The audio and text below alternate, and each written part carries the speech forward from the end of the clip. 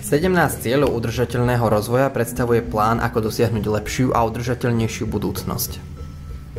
Mieria na globálne problémy, ako sú chudoba, nerovnosť, klíma, poškodzovanie životného prostredia, mier a spravodlivosť.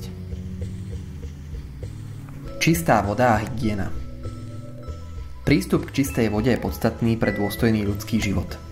Avšak až 3 z 10 ľudí trpia jej nedostatkom.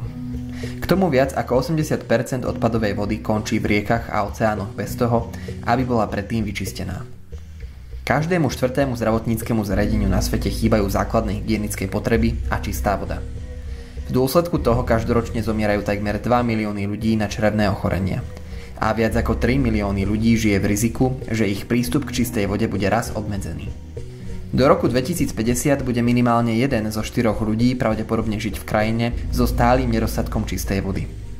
Najmä pre chudobné rodiny nedostatok vody a jej znečistenie vedie k problémom s obživou, ohrozeniu potravinovej bezpečnosti a obmedzenému prístupu k vzdelaniu. Pre lepšiu hygienu a prístup k vode je potrebné investovať do ekosystému čistej vody a zdravotníckych zariadení, hlavne na lokálnej úrovni v rozvojových krajinách subsahárskej Afriky a v Ázii. Keďže voda je kľúčová pre farmárov, problémy s ňou spojené sa týkajú aj poľnohospodárstva. Dnes sa približne 70% vody používa na zavlažovanie. Kvôli globálnemu otepľovaniu však stále viac krajín trpí suchom, čo má vážne dôsledky aj na sociálnu a ekonomickú situáciu. Stále viac ľudí je nútených migrovať, čo zvyšuje tlak na vodné zdroje v cieľových krajinách. Čo môžeš urobiť? Neznečisťuj rieky a vodné zdroje. Šetri vodu. Chráň prírodné lesy, sú totiž najlepším prístrojom na zadržiavanie vody a stabilizovanie ekosystémov. Rovnako podporuj organizácie, ktoré ich ochraňujú. Zbieraj dažďovú vodu a použij ju v záhrade.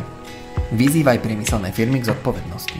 Ak spôsobujú znečistenie životného prostredia, upozorni na to a vyberaj si takých politikov, ktorí majú v úmysle redukovať priemyselné znečistenie.